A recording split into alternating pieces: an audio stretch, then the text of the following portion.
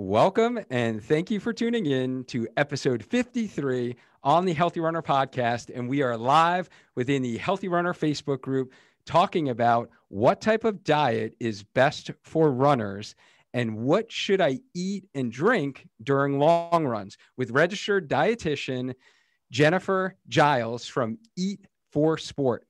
So Jenn is a board certified sports dietitian, speaker, writer, exercise physiologist, triathlon coach, and RRCA running coach. Jenn is passionate about performance nutrition, and she decided to specialize in it. So she has a double master's degree from Columbia University in nutrition and physiology. She's also an adjunct professor, and she owns a private sports nutrition practice for the past 23 years and works with athletes in all sports and of all abilities become better, stronger, and faster by optimizing their nutrition. So Jenn believes that there is an athlete in everyone. And with sound training and proper fueling, guidance, each athlete's true potential can be realized. So welcome to the show, Jenn. Oh, thank you so much. I'm thrilled to be here. It's my favorite topic to talk about. Yes, and it is a very popular topic within our community. So I'm sure this is going to be very helpful for many of the runners in our community. So what Jenn is going to do tonight, guys, she's going to educate us all about nutrition for runners and answer common questions like these. Is intermittent fasting good for runners? How long should I eat before running? What do I eat before runs? What are the best snacks to eat right after a run to recover? Do older runners need more protein? And how much water do I really need to drink? So for those of you who are jumping on the live within the Healthy Runner Facebook group, can you do me a favor and just comment live in the comment box below? And for those of you watching the replay, just comment replay, please. So Jenn, we're going to get started with a nice little dynamic warm-up, just like I'm sure you like to do before your runs. This is the first question we ask all of our guests. So tell us, where are you from and what do you do? All right. Well, I am from Connecticut. I'm originally from New York, as we just talked about earlier, but I've been in Connecticut for about 20 years. And I've lived in many areas of Connecticut, but currently living in Ridgefield. Nice. And so I think we had spoke offline before we jumped on here, and you're originally from the Bronx. And I said, I'm a big Yankee fan, so I feel like baseball's coming up. I think I mentioned it in the last podcast episode, how I'm a huge Yankee fan. So it's good to hear that you're close by. You're in Connecticut now, close to where I am. And we have a bunch of mutual friends within our Healthy Runner community. And everyone was very excited to see you come on. So how long have you been a runner? I actually started running a little bit late in the game. Maybe to some people it's not late, but I hated running growing up, believe it or not. I was a softball player and a swimmer, but if you asked me to run, I would hide in the woods somewhere. I hated it. So fast forward I went to college, and after the freshman 15/40, for me, I decided to run. I saw some people running. I thought, you know what, I should just try it. So I grabbed a pair of running sneakers. I was actually on vacation and I just went out for a run. Thought, how hard could this be? And I lasted 3/4 of a mile before I had to walk. That's pretty common, right? Yeah. That's how everyone starts out. I was about 19 years old and I didn't know what I was doing. And I walked home defeated. But I did go out the next day, ran a little bit more. And this is back in the day where I had a Timex watch. And in order to track my mileage, I had to drive my course afterwards and see how far I ran. Like that's kind of how long ago that was. But yeah, that was my moment. And I kept running, never stopped, kind of like Forrest Gump. But after a couple months into it, and I was slowly losing weight, which was nice, which is my goal originally, I just fell in love with it, and it wasn't about the weight loss anymore. It was about, I love running. I kind of got that runner's high, and, it was something that felt good, and you felt free and alive. And even the bad runs felt good. The good days felt great. The bad days felt great after they were done, and you just wanted to keep going. But I did ask myself at some point during that first couple months, I wonder if I changed my diet, because my diet was not great, if it would make me a better runner. So I read everything, and Runner's World magazine and whatever was around back then. And I just started making all these changes. And I realized, like, wow, what I eat and drink does make me a better runner and does make me feel better. And I improved really so much so quickly, and just began running longer distances, entering races, turned into like marathon running. I've run 10 marathons, eventually turned into triathloning because I just thought, why not? You needed the next level challenge. Right. So did that for a long time. And yeah, I've been racing ever since. It's about 20 years. No, my running career will be 30 years next year. In August, Wow. It'll be 30 years that happened. Wow. Yeah. That's amazing. Yeah, no, I hope to be like you when I grow up someday. And hopefully I will be running. I'm coming up actually on my 10-year run anniversary. Cool. So I got some years to catch up to you, or try to catch up to you. All good. All in the same game, right? Yeah. So what is your favorite distance now to run, or is it triathloning? That's kind of your jam right now. I like it all. It's so hard when I get asked that question. I really do. Right now, running wise, I would say half marathon is my favorite. I feel like just with schedule and life, I also have 4 kids. So and they're getting to the age where they're very, very busy. And training has been a lot easier for the shorter distances. The long distance training right now is difficult to fit in. So half marathons, I feel like it's a challenge. You can train for it, you can set a goal and you can do it, and it doesn't overtake your life, like a marathon would and an Ironman would. And probably the same for triathlon. I would say Olympic distance right now is my favorite. It takes a solid amount of training to be good at it, but it's not overwhelming like the halves or the fulls are. Yeah, no, I agree. And actually, you can see behind me, those of you who are listening on the podcast, you're going to have to check out the video version, but I just hung this bad boy up over here. This was actually my Christmas gift from my girls. And I had a bib and a medal holder, at home. It said like, go daddy go, or, run daddy run. And it was getting a little full. So I needed a new one. And actually my wife surprised me. And this was a custom one that was made, which I absolutely love. But if you notice on it, there's the one marathon race bib. I've only run one. And the reason is that, so that was in 2017. And I haven't run one since because of the time element, like you mentioned, like with my business, family, all that stuff. I think it is definitely a different ball game, training for a marathon versus a half marathon. So it's definitely more attainable. I feel like it doesn't take up as much time. So yeah, all these medals pretty much here are some half marathon medals. So those of you who are here on the live, let me know what you think of the new background here. So Jenn is the first to experience the new background of our lives. And let me give you a shout out to a bunch of people who jumped on here. Jean's here on the live, Kat's here. Billy, thank you so much for joining. Donna's here. Donna, I think you got a streak going. Thank you so much. You've been showing up every week. Adam's here on the live. Matt, so good to meet you today. Matt's here on the live. Marv is here, longtime listener. Lisa's here on the live. She is so excited for this Healthy Runner broadcast. So I believe this is your friend, Lisa, who's here. Hey, Lisa. And Ethan is here on the live. Katie's here on the live. Trish is here. Twani is here on the live. I think she joined our community today just to see you as well. So thank you for joining us tonight. And Dina's here. Nivian's here. Yeah, you got a big turnout here. Everyone's excited about this topic. So let's get into this, guys. For those of you who are new, and this is your first time on Monday Night Spark Live here within the Healthy Runner Facebook group. So this is what we like to do. We like to keep it kind of conversational. I'm going to ask Jenn a bunch of questions, but I'm going to also field some of your questions. So we love interacting with you, right? So we would like to not just make this a conversation between Jenn and I, but also get you involved, answer your questions. So we have the expert here. That's why she's here. That's why I brought her in. And I have some foundational nutrition knowledge based upon my kind of strength and conditioning certification, PT school, run coaching. But this is the true expert here, guys. This is like the highest level of sports nutrition expertise that we can bring on the show.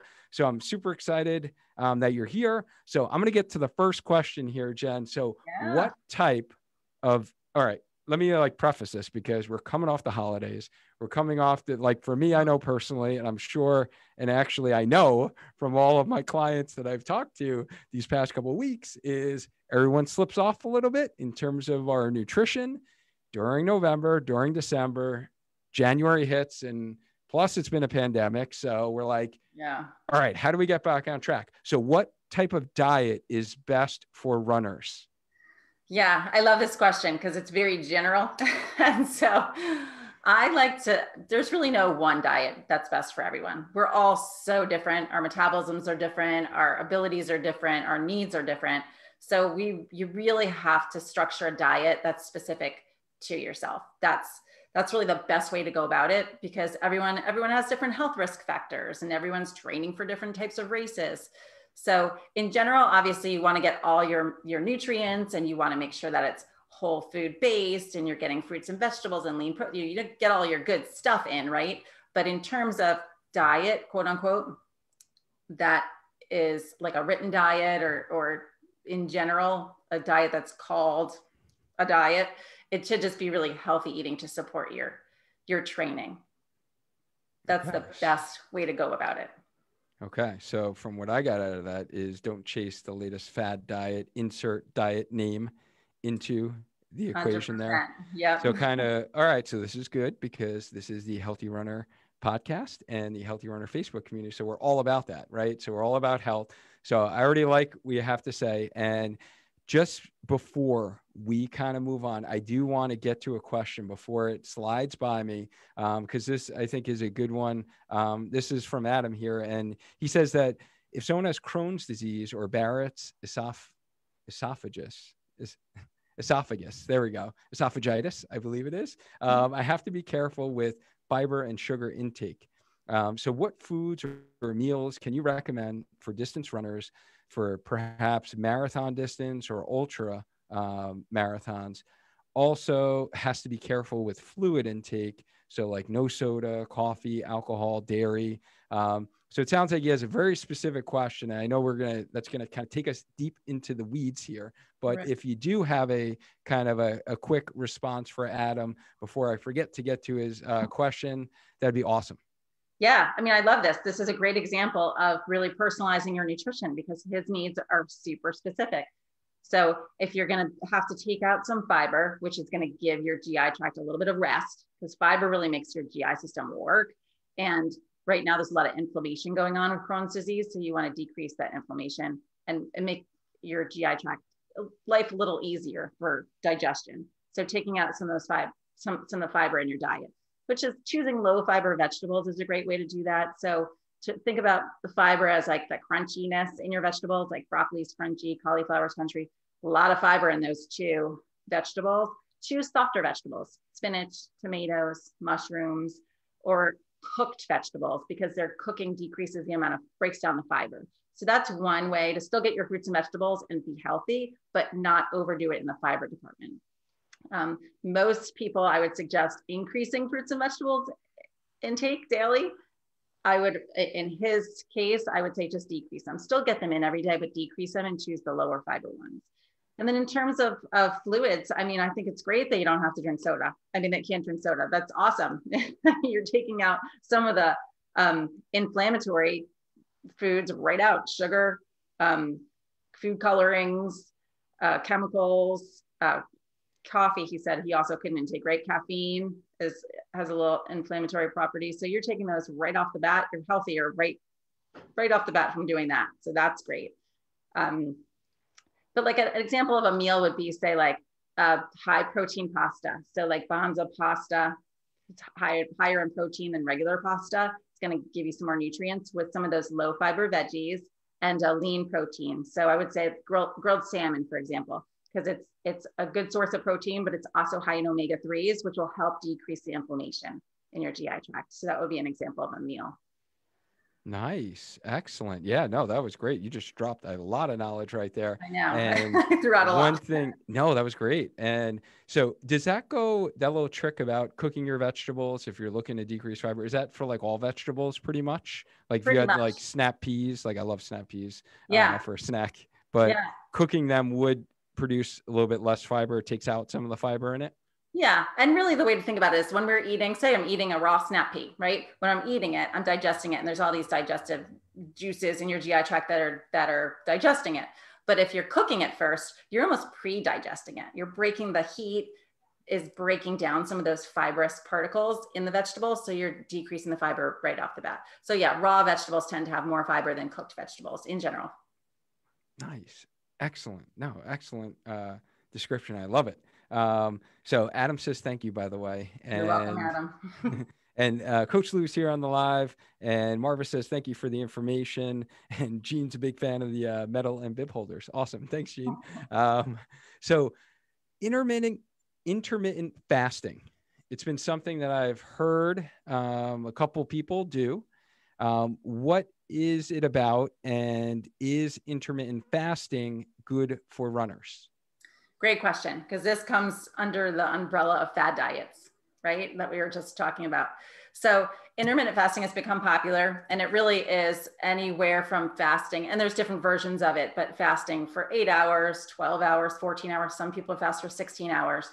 And so what you're doing is you're decreasing the amount of, obviously, calories that you're intaking because you're not eating for a certain amount of time. And what that does is it starts to biochemically break down other tissues. So your body needs to function, right? We need glucose floating through our system in order to think and to move and to walk and to run and do anything we want to do. But if we're decreasing the amount of glucose that's in your system, all of those energy pathways are not being fueled. So when we say you're going to fast 16 hours and then you go out and run, you're going to be behind the 8 ball in terms of fueling. So in my opinion, I don't think it's a good strategy for runners. Another way to think of it is calories is a measurement of energy, right? So if we're decreasing our calories, we're decreasing our energy. And therefore, when we're asking our body to run and need a lot of energy to do that, there's just not a lot there. So we're really undoing what we want to do. There's been some studies, and I'm not crazy about the studies right now on intermittent fasting with diabetic athletes, that it improves some of their blood sugar responses, really small sample sizes. And I think all those studies need to be repeatable. But outside of that population of diabetic runners, it has not been proven to help with weight loss or performance. And therefore, I'm just not really a fan of it. And all the people that I've worked with that has tried it, it doesn't make them feel good either. So anything that doesn't make you feel good is a red flag that maybe we should try something else. Right. I'm all about feeling good.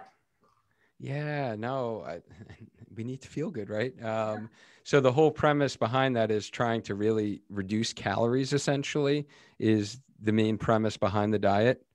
Yeah, it's trying to control, minimize calorie intake and control overeating. And sometimes it backfires because when you fast for that long and then you're open the refrigerator door at hour 16, you're like, give me the food, right?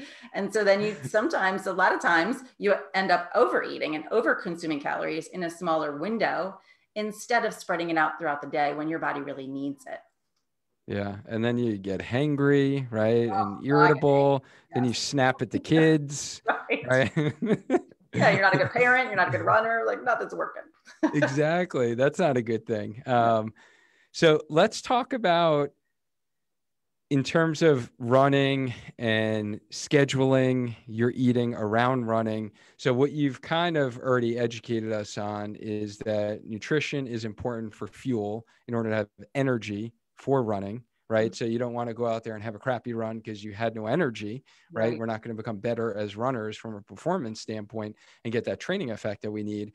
So let's talk timing, and how long should I eat before running, let's say? Yeah. So if there's one takeaway from this whole talk, it's going to be timing. I think it's the number one most important thing to figure out for yourself when you need to eat in order to fuel your run the best way you can. And the answer again is it's different for everyone. Textbook says 60 to 90 minutes before your run, you should eat a meal. Sometimes people eat a meal 90 minutes before their run and they're hungry 10 minutes before their run. And then they're decreasing their energy output because they don't have the caloric needs behind them. Right. So it's trial and error. I feel like most people in that 45 to 60 minute window is the best timing, but I work with many runners who eat 30 minutes before their run because they need that energy available. And it's based on metabolism too. So if you have a high metabolism and you eat 90 minutes before you run, most of that meal is going to be digested before you go out to run, which A, is a good thing because you won't have any GI upset, but B, maybe a bad thing because you won't have the energy available. I also work with runners who eat 10 minutes before the run because they just need that top off of energy before they head out there. It also depends on what you eat, right? So if you're going to eat like a big old turkey dinner, you need a lot of time to digest that before you run, or you're just going to eat like a banana and a yogurt. That could be maybe 30 minutes before you run. But timing is key. And you really need to find out the timing that works for you and the foods that work for you that sit in your stomach the best before you run.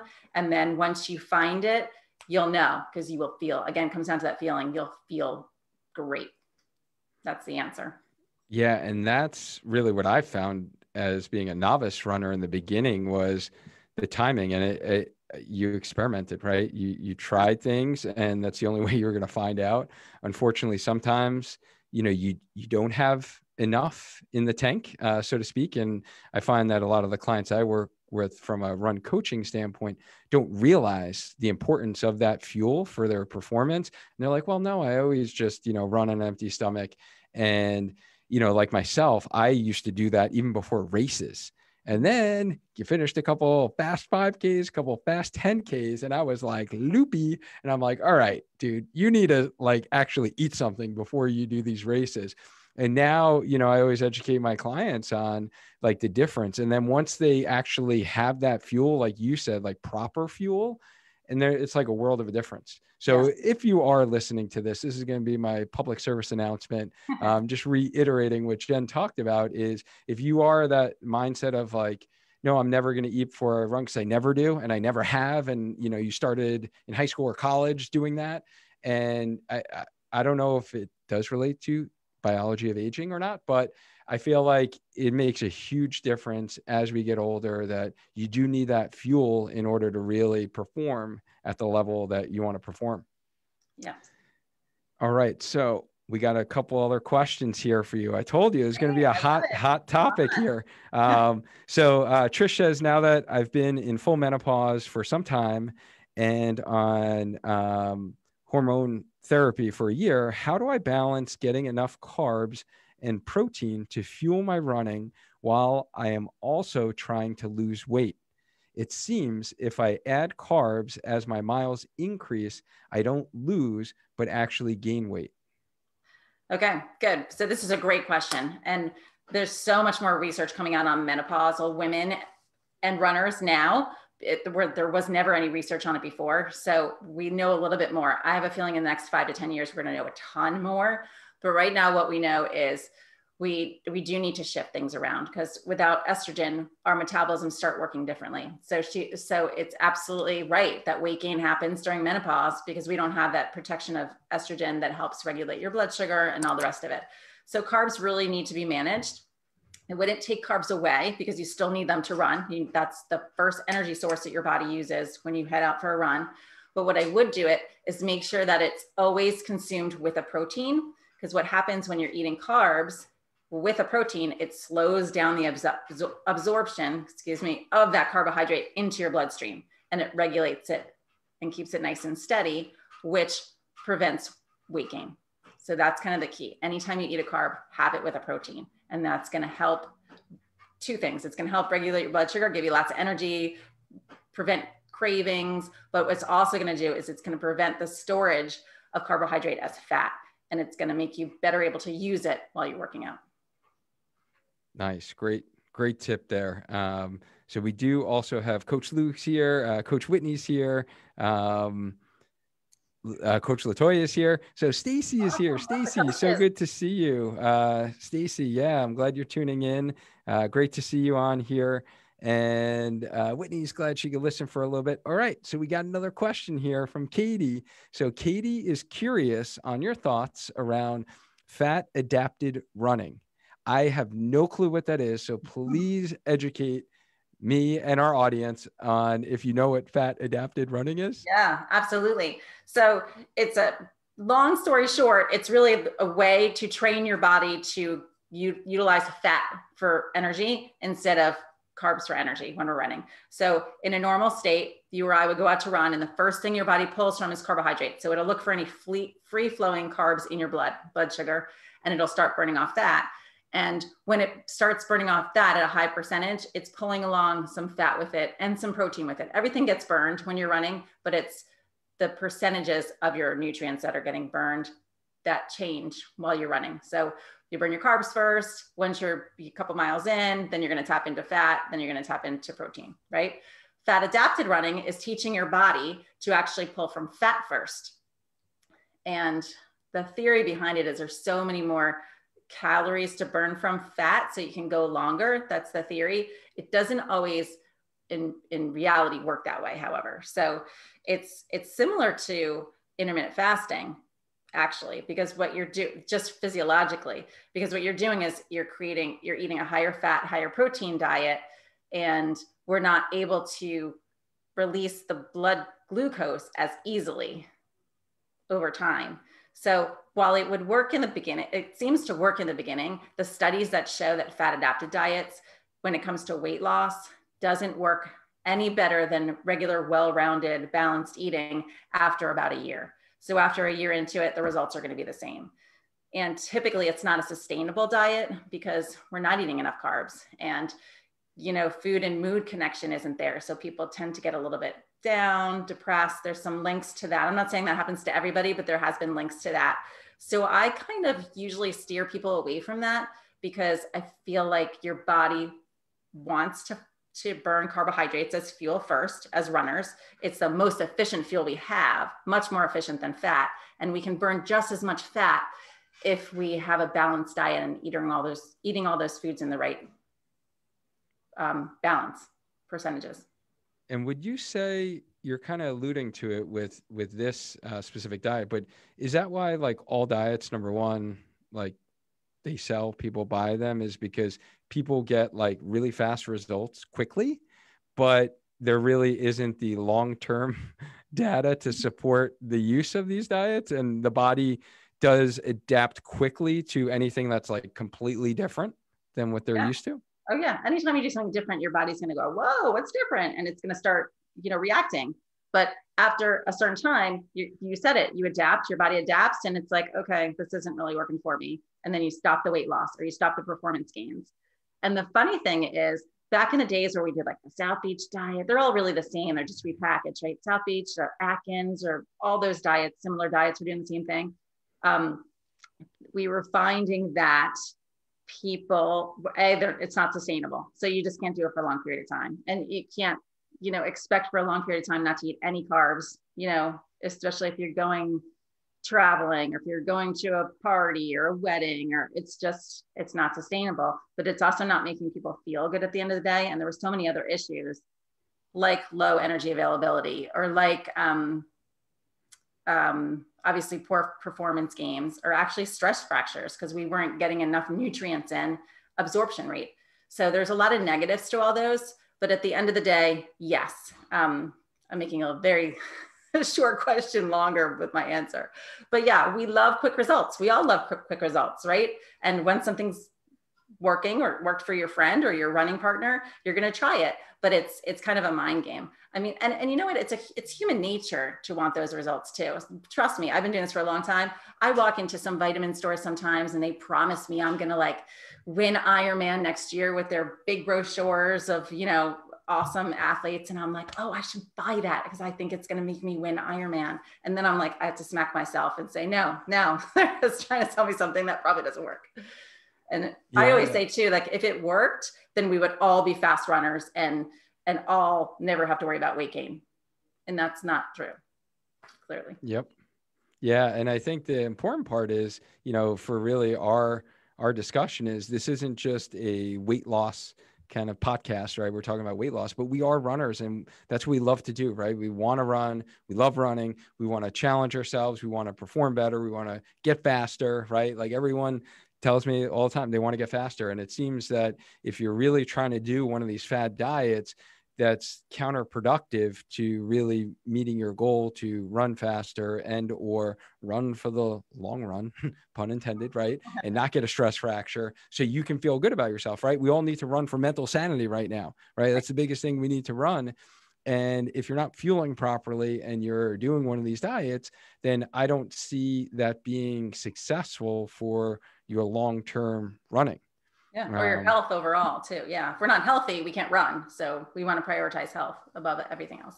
Indeed. Katie, thank you so much for your question. It was a great question. And Lisa Wheeler is giving you a little testimonial here. She says, my nutrition during races and my recovery pre and post Jenn's nutritional advice is profound. So she's giving you a little shout out there. Athlete. Yeah. She did all the work and she really nailed her nutrition and it pays off. That's awesome. That's awesome. So Jean says, that's me after a super long shift. So Jean's a nurse. She has long shifts. And when she gets home, she says she eats like a bear going into hibernation. It's bad. So I think kind of talking about that, feast or famine and, definitely like the frontline healthcare workers right now. I can't imagine they're probably not able to eat for hours and hours and hours with all the COVID precautions. So I think that's probably a challenge. Do you have any advice? I don't know if you have any clients who are needing to go those long periods of time. Like, is there better foods maybe that can prevent like Jean's scenario where she gets like off her shift and now she's like just starving to death and now she like eats everything and then just goes to bed, right? Do you have any advice for that? I do. I love this question. I happen to be married to an ER doctor. So this comes up every single day of my life. Because of that, I do work with a lot of shift workers, night shift workers, long day shift workers, nurses, doctors. It's tough. I'm not going to say it's easy because it's not, but most of these workers can eat during the day. They just have to take 2 or 3 more steps than the rest of us would. They have to remove themselves from the working environment, find a little, like either they have the locker room or they have a little kitchen or kitchenette or whatever. There are places for them, but sometimes they're so busy they can't sneak away. But I'm going to go back to my original statement earlier in this and say, if you're eating protein and carbohydrate together, that's going to sustain you for longer. So you can have these small snacks throughout the day, every 3 or 4 hours throughout the whole day, and regulate your blood sugar so that you're not famished when you get home, because that's what you don't want. You don't want to intake all your calories at the end of your day. You actually need your calories during your day when you're the most busy and need the most energy. So that's key. But then to answer your question about certain products, and I think that you are a UCAN fan too, there are certain products that help regulate your blood sugar, and UCAN, which is a sports nutrition drink, they have bars now too, but that works in the same way that combining foods works. So you can combine protein and carbohydrate to regulate your blood sugar. You could use a product like UCAN to regulate your blood sugar, and that you just have to drink that throughout the day. I have many shift workers that use UCAN because of that purpose. And then you'll get off your shift and you'll be hungry, but you won't be famished. And then you can eat a balanced meal. But I think planning also on the front end of that is eating before your shift. So if you're eating a good meal going into your shift and then you have 2 or 3 snacks during your shift, small snacks to manage that blood sugar, and then have a whole meal after. So it's all about timing. Just like running is, shift working is all about timing those nutrients throughout the day. Oh, excellent advice. Excellent advice. Yeah. So hopefully, Jean, that's helpful for you. And Stacy, I'm sure that will be helpful for you as well. Shauna, thank you so much for joining the live. And yeah, Jean says planning. She tries to make a wrap with chicken, so it's quick, and yogurt with fruit and granola. So that's kind of what she's doing there. And yeah, for those of you that don't know and aren't familiar with UCAN products, for those of you listening on the Healthy Runner podcast or within our Facebook community, you can always use your discount code Healthy Runner at checkout for UCAN. We have had Matt Bach on previous podcast episode in the 20s there. If you're scrolling back on the podcast, check out Matt's episode. He did a great job at talking about the importance of UCAN and for especially those long runs, especially for those races. So now that we've turned the page in the calendar, hopefully we can think about some virtual, maybe half marathons first, and hopefully maybe some in-person half marathons or marathons, maybe next fall in 2021, fingers crossed, that we can get there. All right. So let's get into, you kind of mentioned a little bit types of food, but what do you usually recommend? Let's say you have a novice runner who's just starting out and they're like, Jen, what do I have before my runs? Like, what type of food should I eat before my runs? What do you say to them? I usually start out with basic neutral foods that are easy on your stomach, just easy to digest, sits well in your stomach, nothing too crazy. Something like an oatmeal. Oatmeal is great because that goes along with what we've been talking about. It's a slow released carbohydrate that doesn't spike your blood sugar. So that's a great food to incorporate for beginner runners. You can even add stuff to that. You can add nuts for a little bit of protein and good fats, or you could add some berries just to bulk it up a little bit, or sliced bananas. But oatmeal will be a good place to start. Another food pre-run I love is eggs, either scrambled eggs or a hard-boiled egg. If you're just running out the door, you can grab it and eat it. Really neutral on the stomach and a lot of nutrients in there. Now that's mostly fat and protein, so I would add a little carbohydrate to that. Even slice it up and put it in a wrap or put it on a piece of whole grain toast so that you get that carbohydrate protein ratio going on. Another pre-run meal that's nice and neutral would be a banana and a Greek yogurt. Tons of protein, good sources of carbs, lots of micronutrients, especially potassium in there, that can help foster your energy release for your run. Those are kind of three good examples of a good place to start. Those are my staples. And that's the one thing I discovered within the last 3 years was really oatmeal. That's been a game changer for me, for my races and even now my long runs. Like even yesterday, I'm just starting to build back up, but I just ran 6, but I woke up and pretty much like 2.5 hours before. My digestion is a little slower. So I'll usually have oatmeal like 2.5 hours before, but then if I'm doing a race, like a banana an hour before, and I will do a little bit of my plant-based protein. For someone who is selfishly, who is non-dairy, are there any specific protein sources that you recommend for your non-dairy runners? Yeah, like a protein powder, you mean like a supplement? Or food or supplement. Okay, yeah. Because I know the importance of protein, and you were talking about that before, at really taking that with your carb to kind of maintain. So are there some good examples if someone is non-dairy and they can't have milk, they can have yogurt, and maybe even, I know some people are sensitive with eggs and they can't do an egg. Right. Any other options? Yeah, tofu, great option. It's a soy-based protein, vegetable-based protein, and you can make a million things. You could do a tofu scramble in the morning, or you could put silken tofu in a smoothie, and that way you're boosting the protein content. To the same note, another soy product would be edamame. So super high in protein and carbohydrates. So that's a 2-in-1. You don't even need to combine those two nutrients because they're both there. Peanut butter and nuts, great sources of protein that also have healthy fat in them. So now you're getting good source of omega-3s in both of those foods. And there are some actually other non-dairy yogurts, but some of those tend to not be so high in protein. So you'd have to check your labels on that. But if they weren't high in protein, you could always add like a vegetable-based protein powder to them and even just stir it in or make a smoothie out of it. And that would be like a pea protein or a hemp protein would be a good alternative to some of the other dairy proteins. Excellent. Yes. Happen. Yeah, that's what I do. I do my plant-based protein. So I'll do some of that with some coconut milk. And even this morning, as I was making a little video about this, tonight's episode, after my workouts, I always have my little plant-based protein with an apple. Is that a good post-workout or post-run carb to have, an apple? Oh, absolutely. Yeah. Any fruit is going to be a great, as long as it comes along with the protein, because you want to recover the muscle breakdown and the glycogen depletion at the same time. So yes, apple and peanut butter, apple and protein smoothie.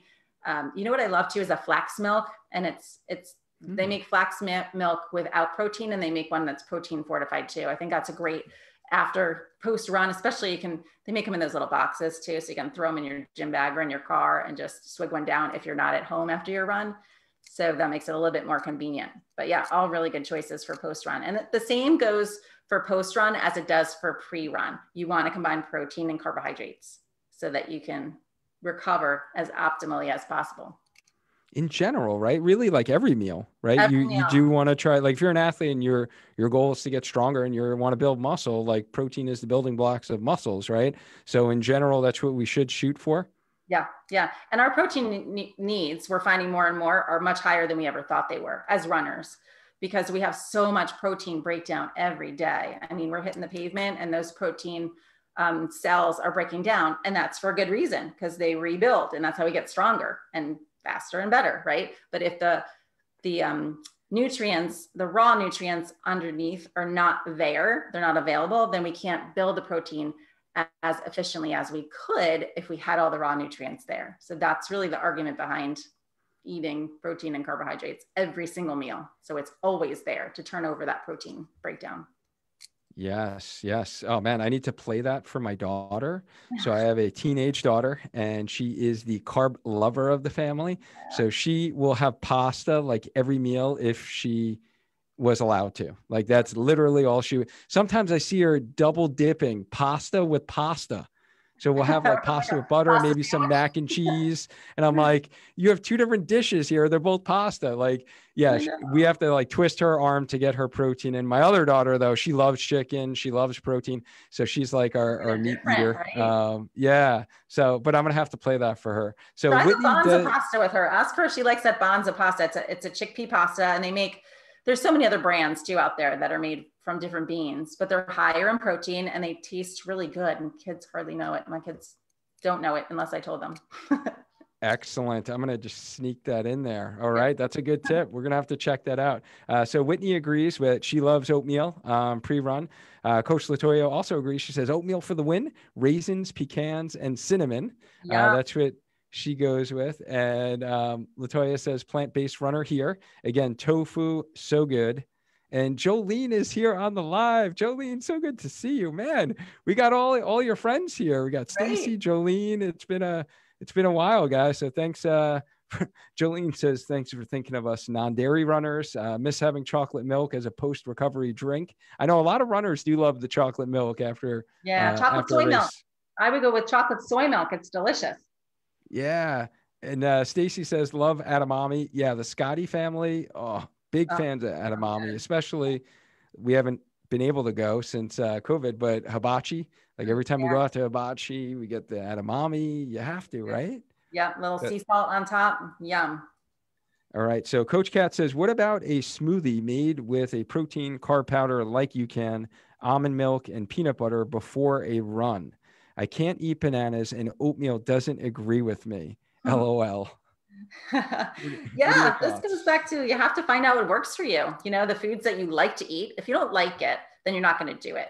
So you got to make sure that you find enough meals and snacks that you enjoy so that you actually eat them. And so it works for you. So yeah, if you don't like those foods, you got to find something that works. But yeah, take the banana out of there if you don't like it and just make a smoothie with the foods that you like, as long as it's protein and carbs, and which is usually either a protein powder, a milk, and a fruit of some sort, another frozen fruit, strawberries, peaches, something like that.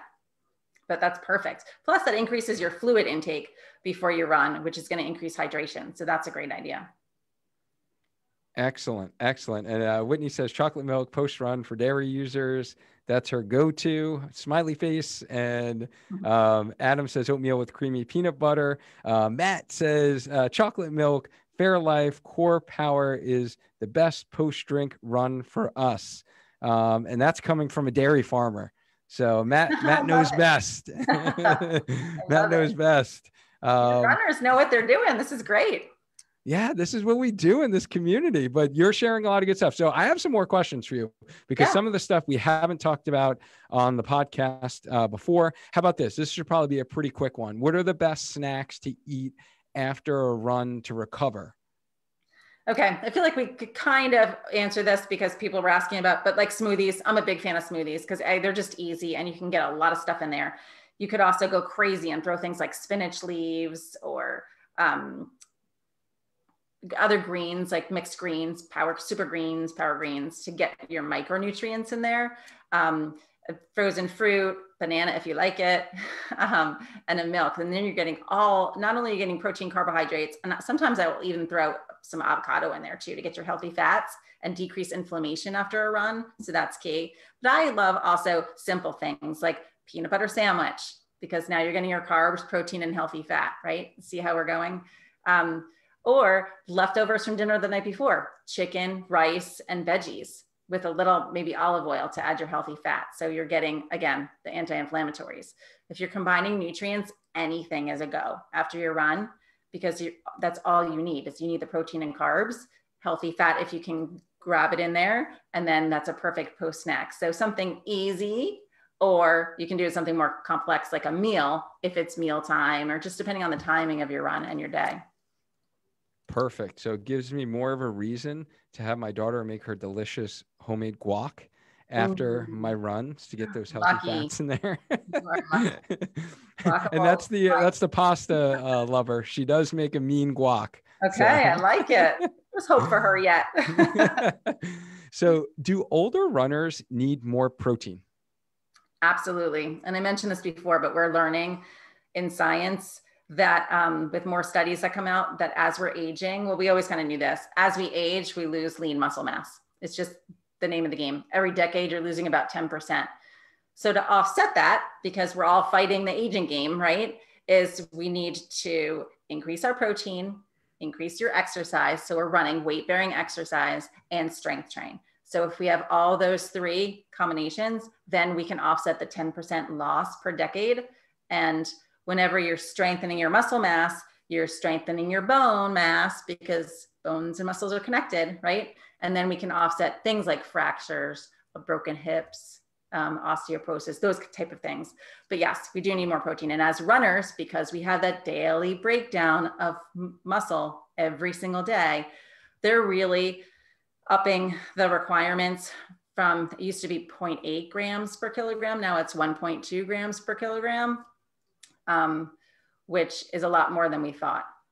So we really need a lot more protein than we originally thought. And again, you can easily get it in as long as you're getting protein at every meal and snack. And in general, if you're getting about 20 grams per meal and snack, you're gonna pretty much hit that mark.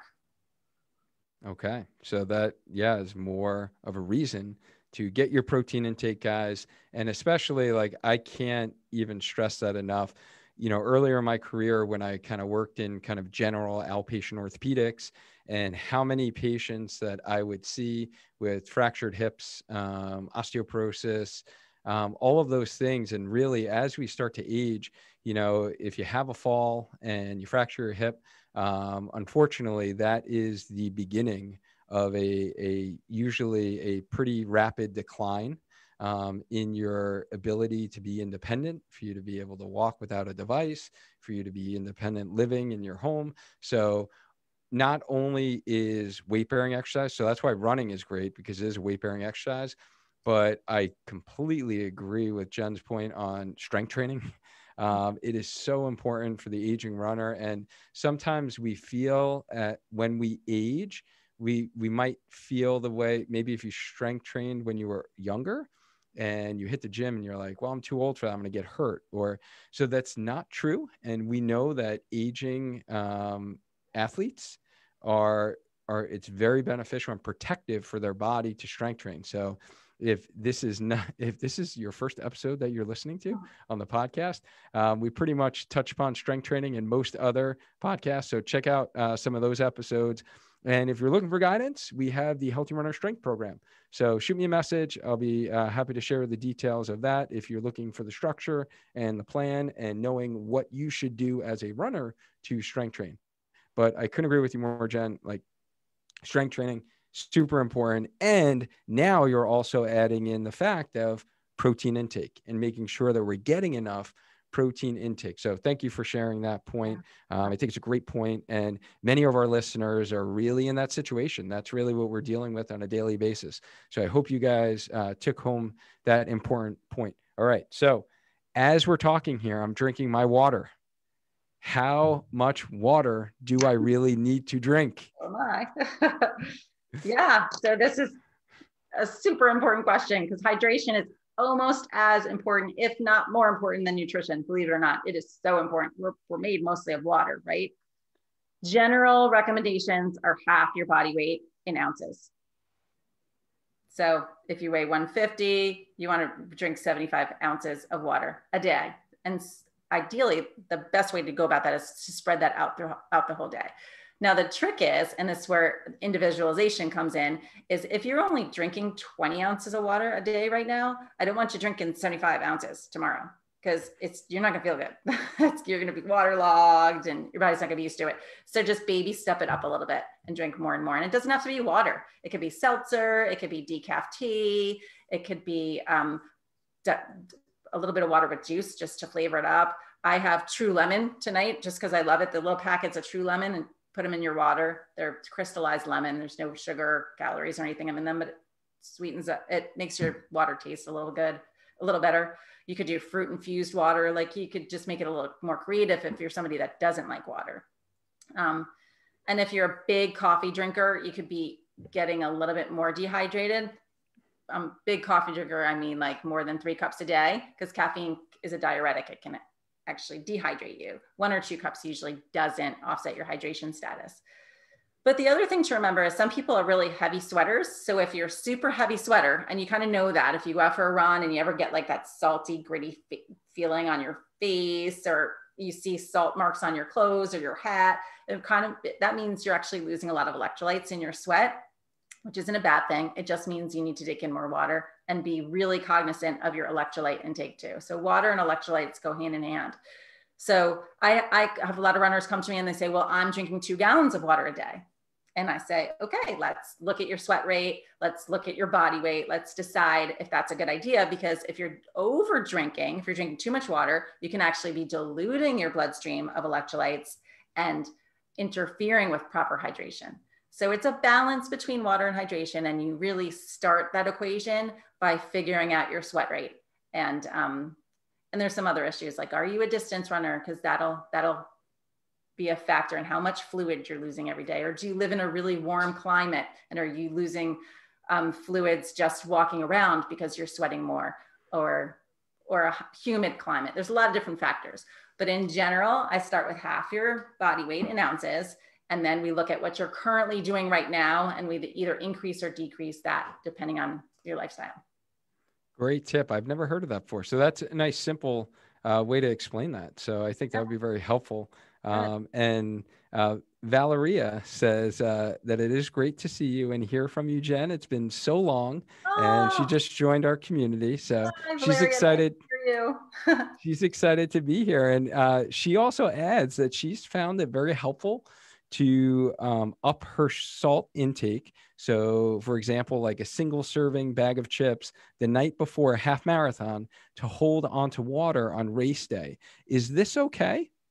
100%. And Valeria is a physical therapist also, by the way. Oh, awesome. Yeah. Shout out PT. Nice. Love it. Yeah. So this is an awesome question and super timely, because so electrolytes, what I was just talking about, is sodium. The biggest one is sodium. The other ones are potassium, magnesium, calcium. There's some other ones, but you'll see that those 4 are kind of your main players. And what they do is they bring the water into your cells. They act like a little pump, and they pump water from your blood into your cells. So if you could drink water all day long, and it will pass through your body unless you have proper electrolytes to actually absorb that into your muscles. So the goal is to get the water into your muscles, not to just keep water in your GI tract. That's what we want. And increasing sodium does that.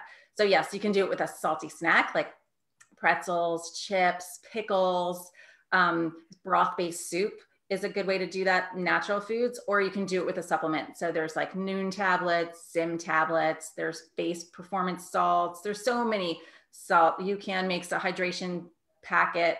There's so many different brands out there right now, but they all pretty much do the same thing in terms of they have the same electrolyte profile that will optimally hydrate you and keep you hydrated. And yes, for long runs, you want to have a little bit of sodium in your diet along with the water before you head out for your run, so that you're hydrated when you start, so that you're not behind the 8 ball. If you're dehydrated before you start a long run, you're behind the 8 ball before you start, and it's very hard to catch up.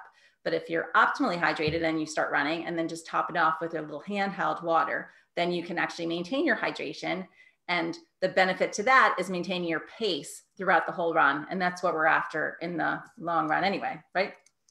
So yes, salt helps Indeed. for sure. Indeed. That's great. Thank you so much. And I'm pretty sure that we did cover this before, but is there any, just because I feel like we have a lot of runners in our community that might be going through menopause right now, and we really haven't talked about this before on the show. And I know before you had shared with our listener question about combining carbs and protein because of hormone levels. Is there any other specific dietary needs that someone may need as they go through menopause or following menopause? Yeah, for sure. And this is what we're learning more and more about. But so protein needs increase during menopause because our muscle breakdown is happening a little bit faster because of the lack of estrogen. So now we're finding that women, especially athletes, women athletes need almost 30 grams of protein every time we eat, closer to 30 grams, where normal non-menopausal women can get away with 20 to 25 and be fine, but we need to up that to 30, which is hard to do. It's not easy. So it takes a lot of thought. It takes a little bit more planning. And I think that's where we're missing the ball, and we don't get enough because we're not planning and preparing. So to make that easier, I would just say maybe a supplement is good, a protein supplement. You know, I'm not a huge supplement person, but I think if we need that much protein, and how many chicken breasts can you eat every day, then a supplement might be a good idea to get that in a smoothie or some other way. And our metabolism start to slow down because of loss of estrogen also. So we're not burning through all that carbohydrates as we normally would as runners. So decreasing that protein to carbohydrate ratio is typically a good idea for menopausal runners. So a little bit less protein, a little less carbs, a little more protein than we normally would do. That way we can still eat carbs and enjoy them, but we're just getting less of them. And then lastly, we don't need as many calories because our metabolisms are lower. Even when we're running, they're still a little bit lower than when they were, assuming that your running training schedule is pretty much the same. So overall, we need a little bit less, especially we're finding in the evening time before we go to bed. So this is not necessarily different than every other time in our lives. We should kind of be eating when our bodies are using the most calories during the day, when we're most active and need the most energy, and less in the evenings. I think we get so busy that sometimes life just doesn't work that way. But when you're menopausal, you really need to be more cognizant of decreasing calories in the evening hours and increasing calories during the day. That way you can increase metabolic rate a little bit better. Excellent. Great tips. Oh my goodness. This is so helpful. So we are in the final stretch right now. So if you could change one thing about the misconception of nutrition for runners or dieting in general, what would that be? This is such a good question. I think I would go back to just saying that there's no magic pill or potion or powder to make anybody better, faster, stronger. Or there's no superfood, or there's no magic diet like this. There's no one quick fix.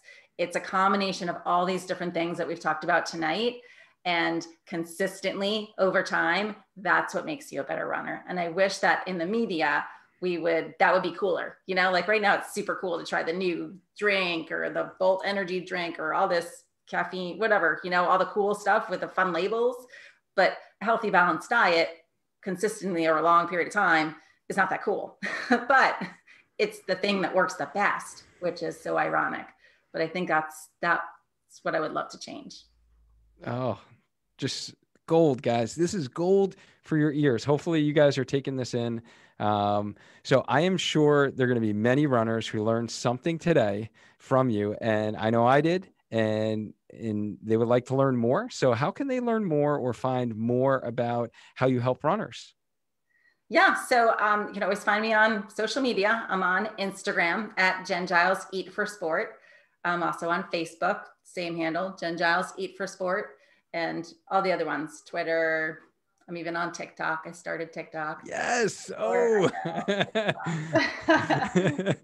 oh, we were talking about that last week's episode with Harrison. Oh, yeah? They have a TikTok as well. I do as well. And yeah, I'm not real consistent on it because it takes a little too much time, but I have some good family TikToks on there and family dances, I'll have to but I'm going to check have it out. to Yeah, I'm gonna have to connect with you on TikTok as well. And I know you had mentioned, do you have a specific like self-assessment that folks can fill out? And what is that?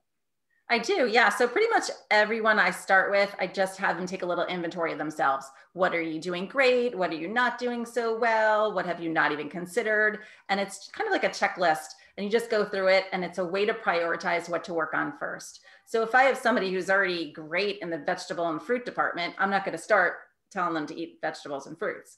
I'm going to start with maybe increasing their protein because they're not doing that so well. Or what but it's a series of the most prioritizing habits as a runner, as an athlete, that you can do. And it's a self-assessment. And I can make that available for your listeners if you would like the link to that. That would be phenomenal. So actually, for those of you who are here on the Facebook Live, if you want this free self-assessment, just drop self-assessment into the comment box, and Jen or I will be sure to get that to you. And if you are listening to this on the podcast or the Spark Your Training YouTube channel, check the show notes. I will add the link in the show notes, and you can go ahead and get your self-assessment on. All right. So Dina says, wow, she's learned so much today. And thank you so much for the excellent questions.